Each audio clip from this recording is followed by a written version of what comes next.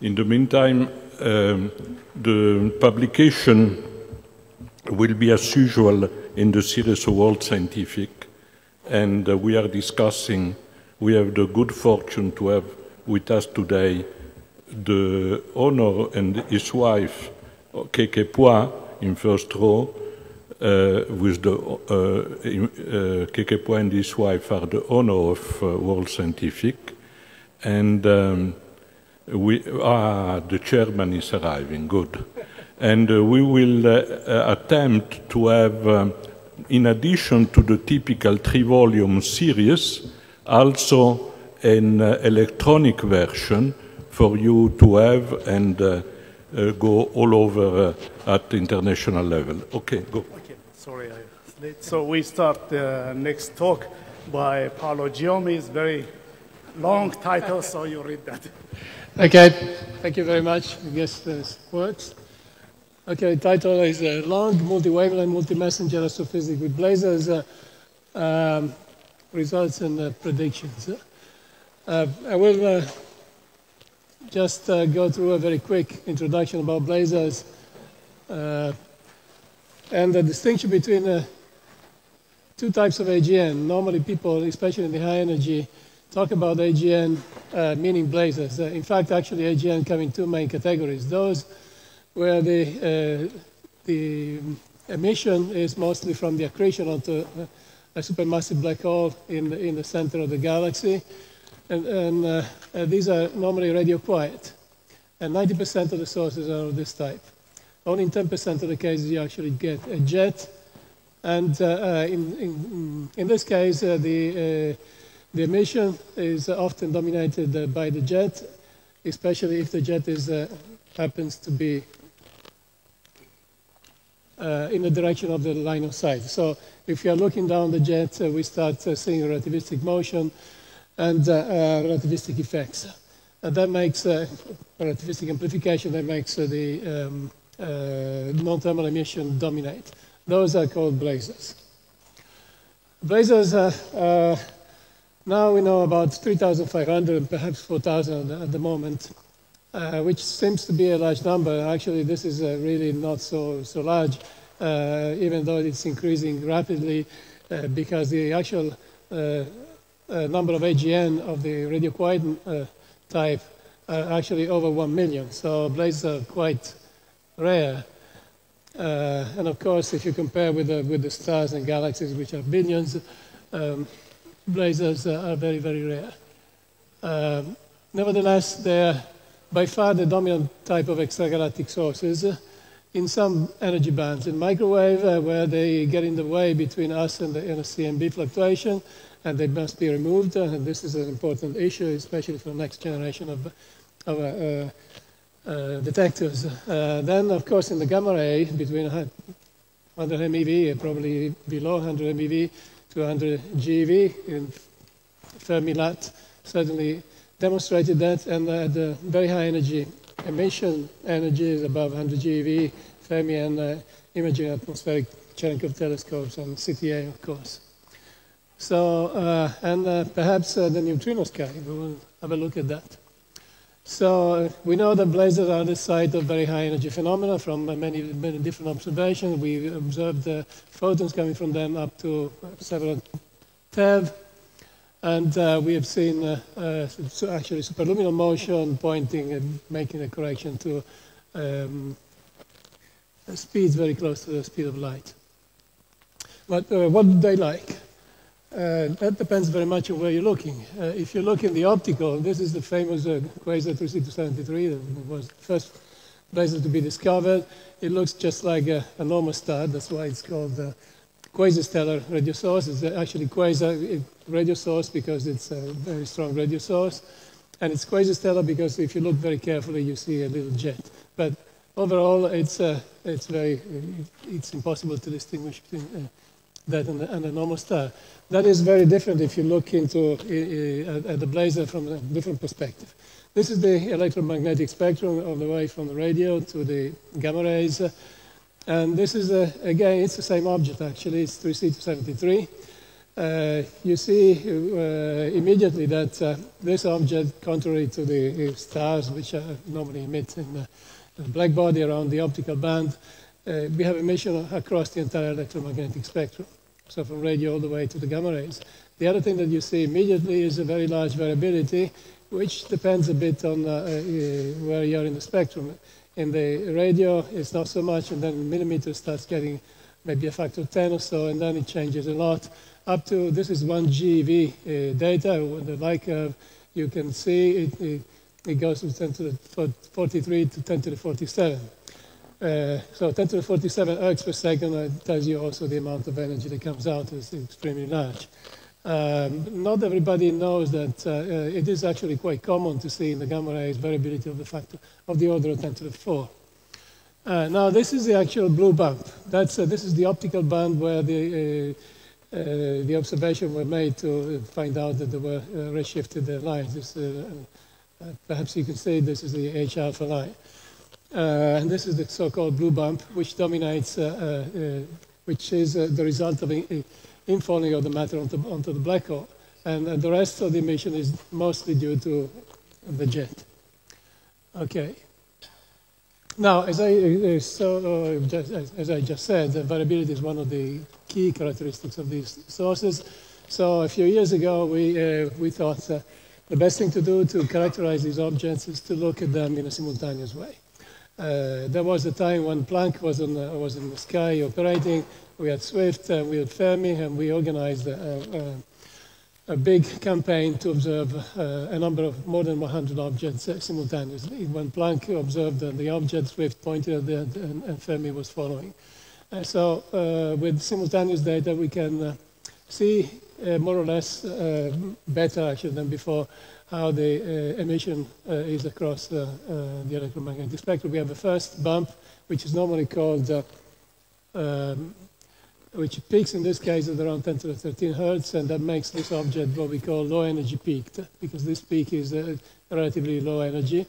And this is the emission normally attributed to electrons moving in a magnetic field, relativistic electrons. So synchrotron radiation. And then there is a second bump, normally called the Compton bump, assuming that there is some kind of inverse Compton emission that causes this emission here. As we shall see, maybe this is not the only way of interpreting this emission here, but it tells you how the terminology is biased towards early thinking about these objects. Okay, this is the paper. Another object, which is Macaron fiber 1. You see the richness of the Swift data here. This is the host galaxy. This is the ultraviolet coming out. In this case, the peak is not at 10 to the 13 like before, but it moved to 10 to the 17 or so. This makes this object an HBL, a high energy peak BLAC. Now, when this synchrotron emission reaches the X-rays, then the other bump, let's call it the inverse Compton bump, moves at very high energy, and then emission up to the very high energy band, gamma ray band, is observed. So since I will put more emphasis in this talk in this energy band, so that's why I'm talking about that. Now let's go back 20 years in time now. Macaron 421 is another very, very famous object. And this is what it looked like. It's SED back in 1995. We had data at various frequencies. We had some satellites. This is ExoSat. This is Einstein. This was the Compton ICRANet experiment. So we saw that there was that kind of distribution. I didn't plot here the optical, but obviously there is the galaxy here. We knew at that time that there is maybe a factor of 10 variability in the X-rays. Now, if we look what it looks today, you see how much multi-frequency data is now available. All the way from the radio, this is Herschel, Planck. We have Bepo-Sachs, actually the yellow stuff is the Bepo-Sachs spectra, which are still, I think, the best.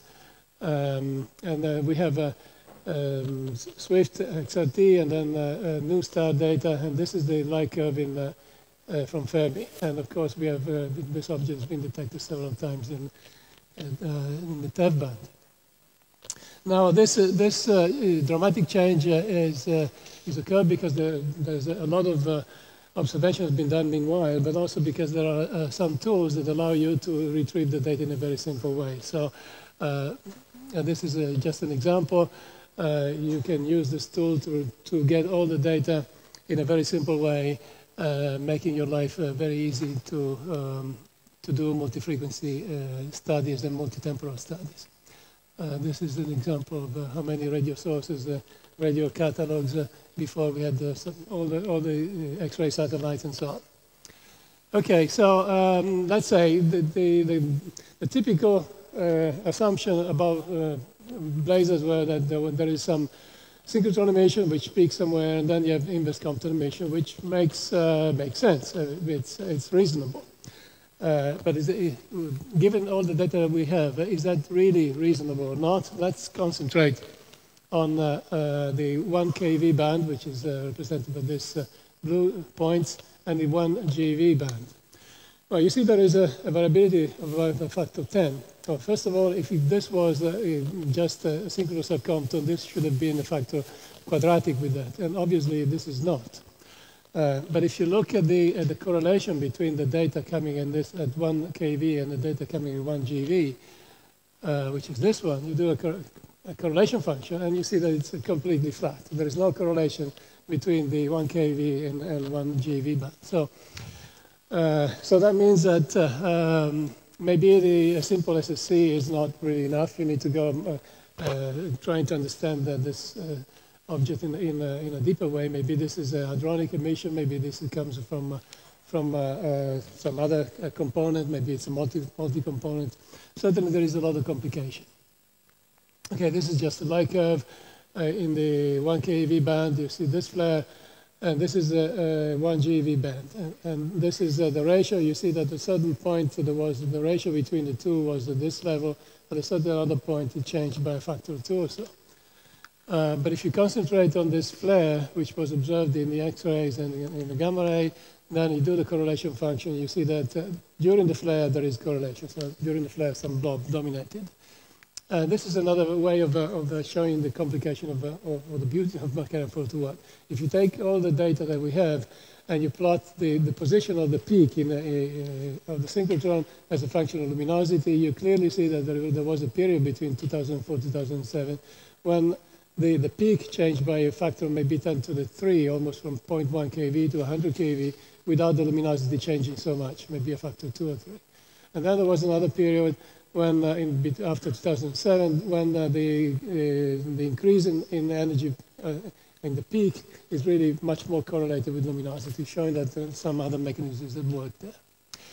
Okay, so as I said, these two components don't talk to each other too much. Nevertheless, they talk to each other, at least in a statistical way. This is a plot coming from the third catalog of AGN from Fermi, and you see that clearly there is a correlation between the spectral index in the gamma rays and the peak of the synchrotron. So the higher the peak, the flatter is the gamma ray emission. So the two peaks talk to each other, but in a complex way.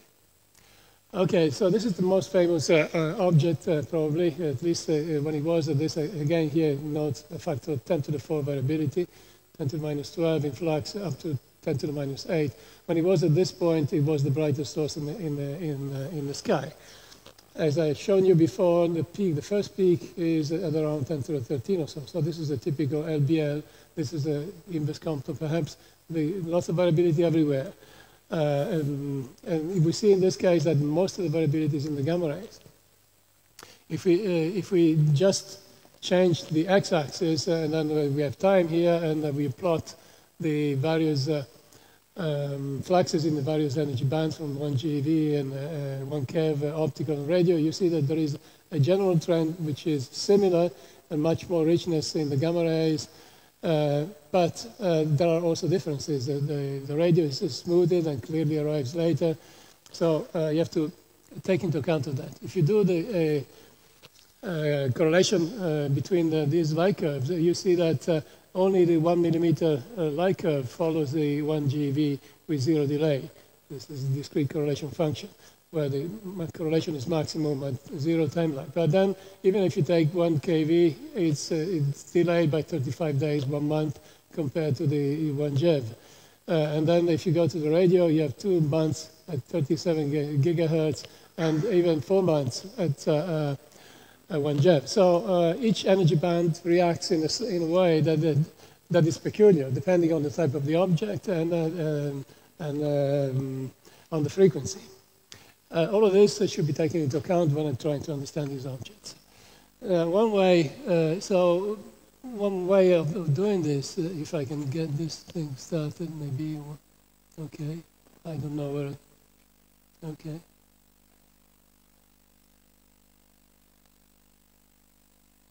Okay, one way of showing this variability is playing this as a movie. In this movie, I put more than 60,000 observations. You see how the SED changes with time as time goes by, as marked by the light curve in the gamma ray. So now this is a synchrotron. It's very high here. In the radio, it's not following yet. Here, we're close to the very peak of everything's very bright, but not so much in the X-rays. You see all the yellowish stuff, data from satellites, and the green stuff is data from ground-based telescopes. So I have put together data from many, many different sources. Often I say that this is the most expensive movie ever, because if you have to pay for all of these satellites, it will cost you a lot of money. But that's, on the other hand, it was the cheapest movie because I didn't pay anything. I was able to get the data for free. And only by combining the data in this way, and maybe using new techniques to extract information, taking into account of the dynamical timescales, the different energy bands, you can really extract the physics, the real physical meaning of this object. Now, we move a little bit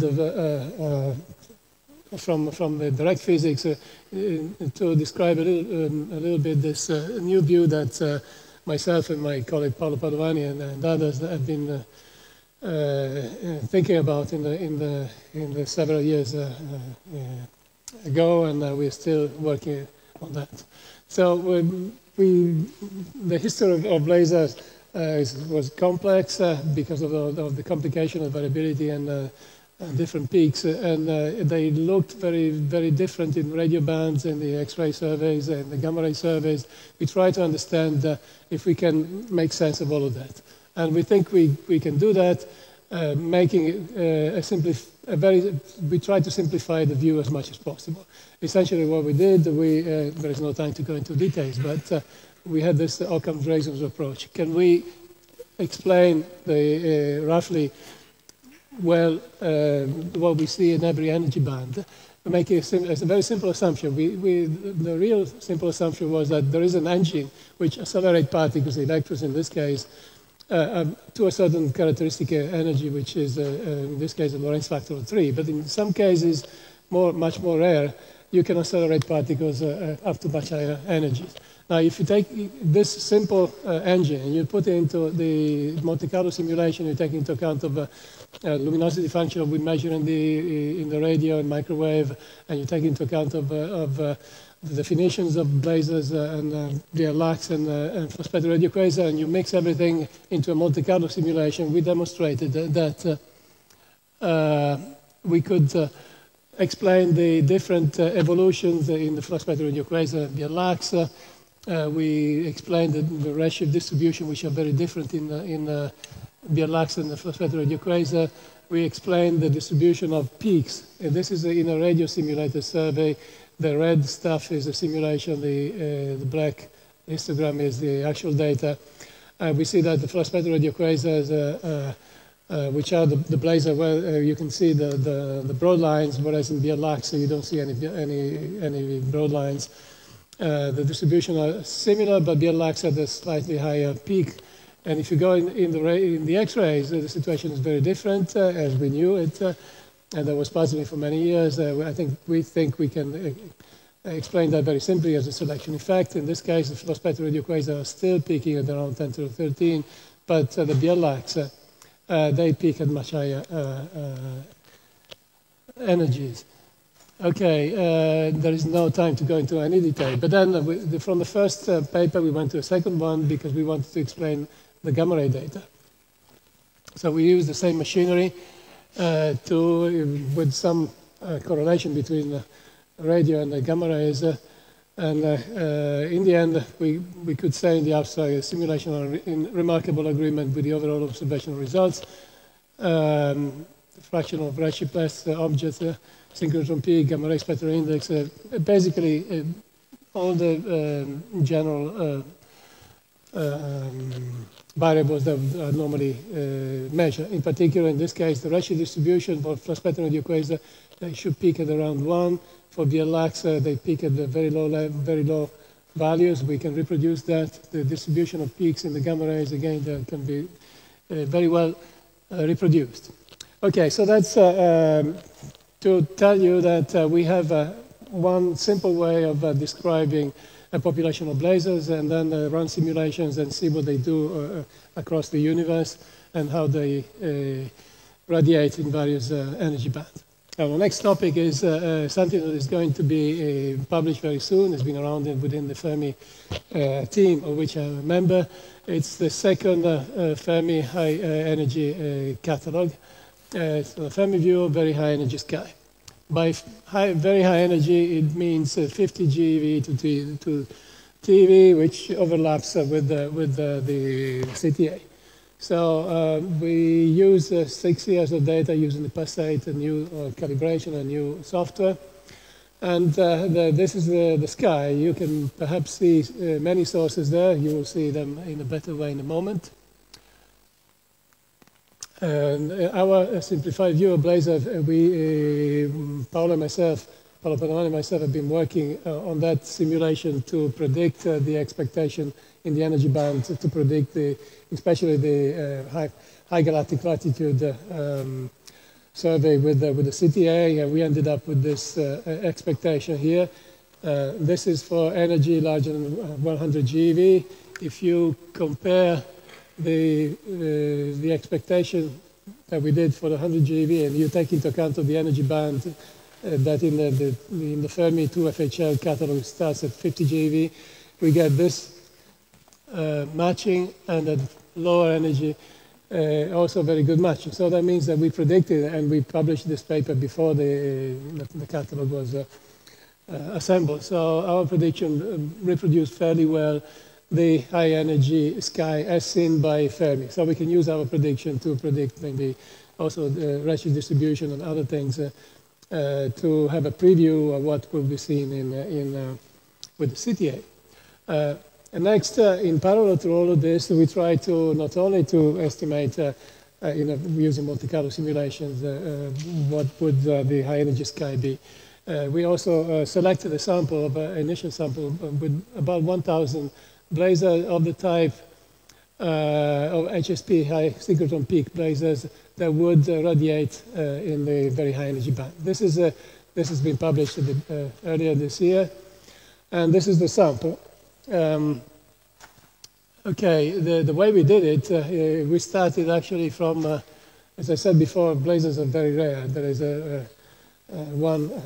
our sample is 1,000, but we started in the infrared, where the WISE catalog includes 750 million. So we went through all the 750 million infrared objects, and we looked for those objects where the infrared spectrum looks like this. And then we looked for sources that not only have an infrared spectrum like this, but they also have radio with a certain slope. And then we looked at the X-rays, which matches this general shape of HBR sources.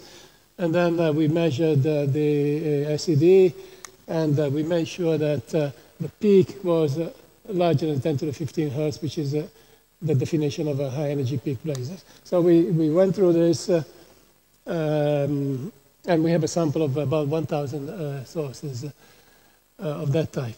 Now, if we use this sample, and you plot this histogram like this, this is just the intensity at this level, the peak intensity. In this case, is just below 10 to the minus 11. That's the intensity of the peak for the sample that has been detected already by the existing imaging Cherenkov telescopes. Now you see that the very bright ones, 100% have been detected. As you go down, still 100%, and then at a certain point, only 60%, and then 17% only have been detected. And this is the current, roughly, imaging atmospheric Cherenkov sensitivity limit. Note that only 17% of these objects have been detected. So many others, we know where they are, and they could be probably detected by the current generation of Cherenkov telescopes. Of course, as we heard before, in the near future, we'll go down by a factor of 10, and we will open this discovery space for these objects, and you see there will be hundreds of sources across on the sky. The extragalactic survey at CTA will only cover a quarter of the sky, so you should divide this by roughly by a factor of 4 or so. This is the extragalactic. This is the limit of a CTA. The extragalactic survey will probably be at this level. Okay, so very soon. This is today. This is we have seen it maybe in a better representation before. The sky at very high energy. From the TEPCAT, and it's essentially today. This is what will happen tomorrow when the 2FHL catalog is released. You can see many of the objects are the same, but there are many others that have been detected, but they have not been detected by Cherenkov telescopes yet. Now, if we want to go further, then we use our sample, the WHSP, for the bright sources. You see again, there are many more sources, and these sources, we know where they are. These are known blazars. Some of those have been detected by Fermi, some others have not been detected. There are also some other sources detected by Fermi, but not in our sample. And that is because these objects, they don't have the peak at so high energy, above 10 to the 15, which means that our sources only cover, we made an estimate of about 60% of our sources are here, of the real sources detected, that are detectable are here. 40% are not here, are not in our sample because we stopped at 10 to the 15. Now, this is if we consider the bright sample. If we go down and we move, bright sample means that in principle all these sources could be detectable by the current generation of Cherenkov telescopes. If you go down by a factor of 10, and the CTA will likely and potentially observe and detect all of these sources. And this is an extension of from the 1 WHSP to the 2 WHSP. We moved down from 20 degrees to 10 degrees, and so we expanded. So this is to show you the kind of a preview of what the gamma ray sky will look in a few years' time.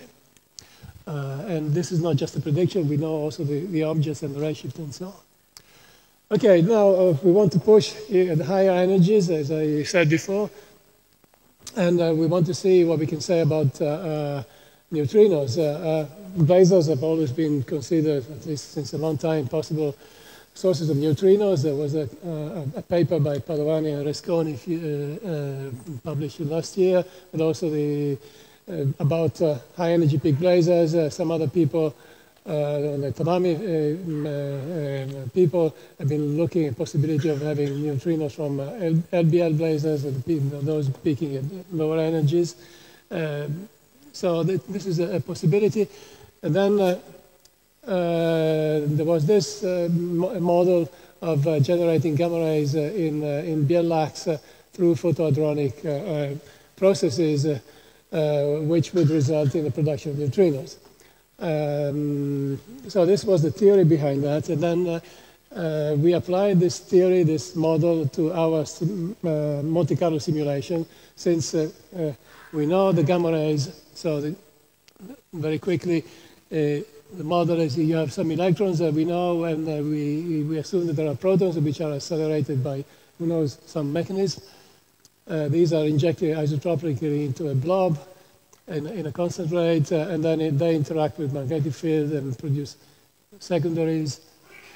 In the end, you have 5 stable particle population protons which lose energy by synchrotron, Bethe-Heitler process, but also photopion interactions.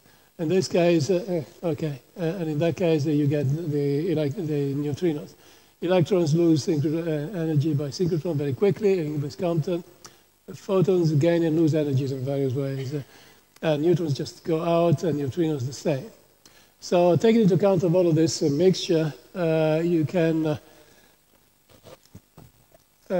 calculate the relationship between the gamma ray emission and the neutrino emission.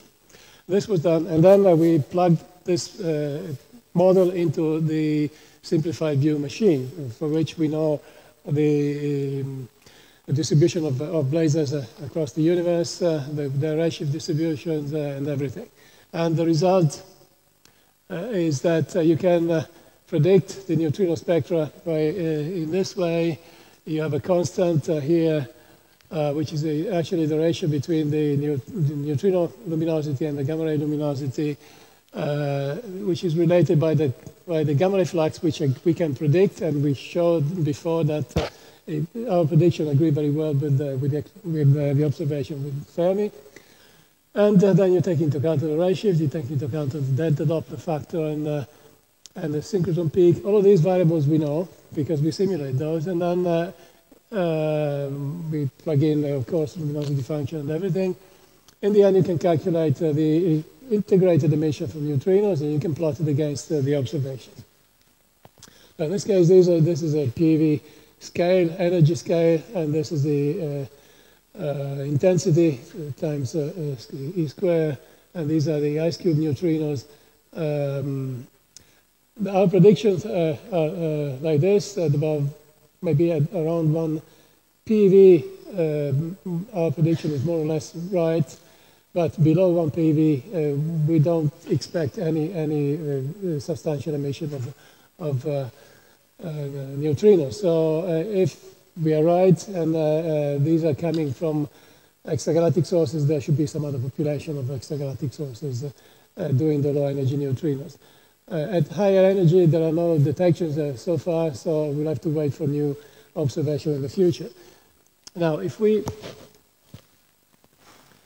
then try to have the big picture, where we put together the gamma ray background, this is the Fermi background. This is our prediction for all blazar, the blazar simplified view. This is at the beginning. We don't predict 100%, but maybe 50% depending on the energy.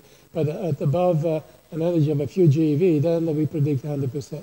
And from this 100% of the gamma rays, then we estimated the neutrino, and this is the uncertainty band. So this is our prediction. We'll see.